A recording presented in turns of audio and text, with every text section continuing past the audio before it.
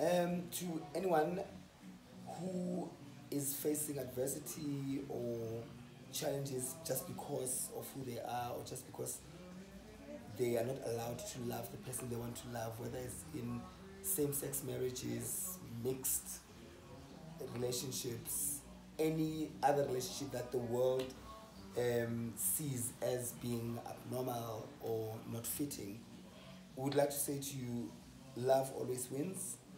Um, just be who you want to be.